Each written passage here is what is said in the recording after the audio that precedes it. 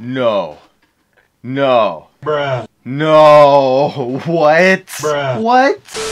What's up, guys? It's your boy Christian here, back at you for Sneaker Talk with a brand spanking new sneaker unboxing video. And today we have a not so surprise sneaker unboxing. I had an idea that Nike was gonna send me some sneakers soon, and well, they came in. They came in today. They said they might be a little bit too big for me, size 10.5, so I might have to swim in them. But I was like, yo, I have no problem swimming in them if they're gonna be heat. And they gave me a hint that these would be some heat. So you guys might have an idea of what heat Nike releases are coming out very soon. So I'm hoping it is a pair from that, potentially. I've seen some other people in Toronto get some of the pairs from the collection. So I'm really hoping that we got some heat, some fire flames in this box. So here we go. I will shut up now. I don't have my box cutter, so we'll use these keys and then slice open.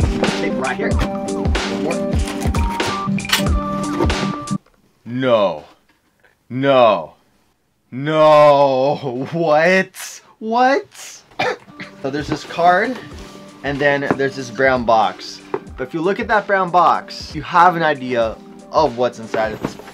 Dude, thank you, Nike. Anyways, let's throw this white box on the floor, and let's get to this little card here as well that's on top of it. So it says, "Hi Christian, congrats on the 150K on YouTube. Thank you, Nike Toronto. Wanted you to be one of the first to wear the biggest collaboration of the year between Virgil Abloh and Nike." I hope I said that right, Abloh. 10 icons reconstructed. A celebration of iconic Nike footwear classics. Thought the blank blank blank, I'll save it for a second. They said what shoes in here. From the highly sought after Ghosting were the perfect fit for you. Hashtag Nike Sportswear at Nike Toronto. So thank you, Nike Toronto. I really appreciate the love. Thank you, thank you, thank you. This is actually happening. So I already have an idea of what's inside now based off of reading that card. So let's open this up together. So we got the brown off-white Nike the 10 collection box. It's really basic all around.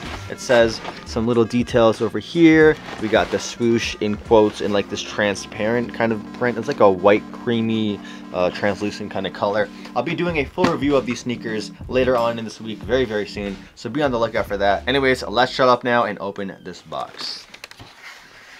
Got the Nike on the top. We got the off-white Nike paper right here.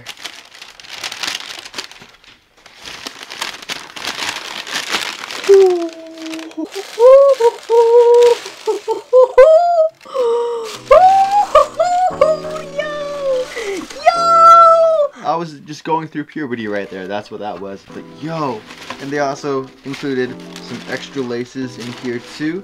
Okay, I dig it, but yeah, let's just, I'm not gonna throw this box like I usually do. I'm gonna carefully place this box on the floor because man, these are some like collector item, hype beast, crazy sneakerhead sneakers right here. Oh my god. Thank you, Nike Toronto, for the off-white and Nike Hyperdunk 2017s. Holy cow. Holy cow. Is this real life? Damn. Now this was actually one of the models that when I did my like news style video, when I talked about the top 10 collection, I said this is a sneaker I was sort of on the fence on. I said it might grow on me, it might not, and it definitely grew on me. And in hand, oh man, these are crazy. We got the foam in quotes at the bottom. We got these little lines all over the midsole. We got that like sock dart kind of strap across the front. So I'll be doing a full review. But right now is my first impression, my reaction to these off-white Nike Hyperdunk. Thank you, Nike. You blessed your boy on this one. You guys blessed your boy on this. Oh, we have to swoosh up. There's so many little things I want to show you guys in the review. So hit that subscribe button down below if you guys want to see an early look at these sneakers. And they also included the extra laces, as I mentioned earlier. The laces on the Hyperdunk itself are like basic white, and then it says shoelaces in that little text right there. You got the black laces here too, which are pretty cool. And the extra set of white laces are pretty cool too. You have shoelaces in black, and you got the green aglets at the very tip. In the comments down below, guys, let me know what you think about these off-white Nike Hyperdunks. Just let me know in the comments down below. Let me know if you're as hyped as I am, and let me know in the comments too what sneakers you're looking forward to from the top 10 collection. With that said, let me tell you guys how you guys can buy the sneakers from this collection. I can't speak for everybody. I'm from Toronto, Canada, so I will speak specifically for Toronto, Canada, North America.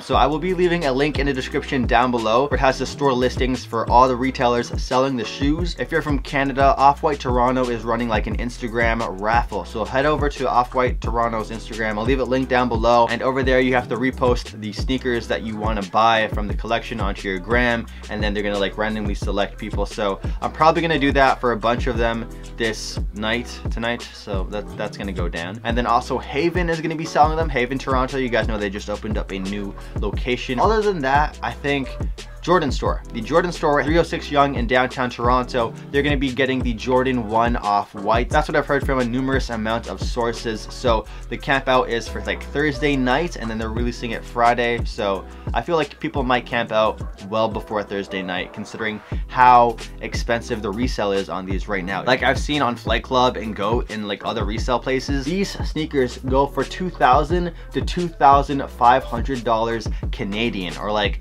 1.6 to 2K US, which is insane for a pair of sneakers. So I just want to say thank you, Nike. These are not going to be resold. These are not going to be traded. These are going to go straight to my feet in a matter of minutes, and I'm going to wear them in some puddles today, possibly too. So make sure you guys follow me on Instagram so you guys can see how I style these. And yeah, other than that, thank you again, Nike, for blessing ya boy. I really appreciate it. Oh, by the way, if you guys want to see how my mom reacts to me buying a $1,000 Supreme sweater, click the link in the description down below to yesterday's vlog, or I'll leave it as a pinned comment. So yeah, my mom's reaction to Supreme. On feet, coming up next. I love you, Nike.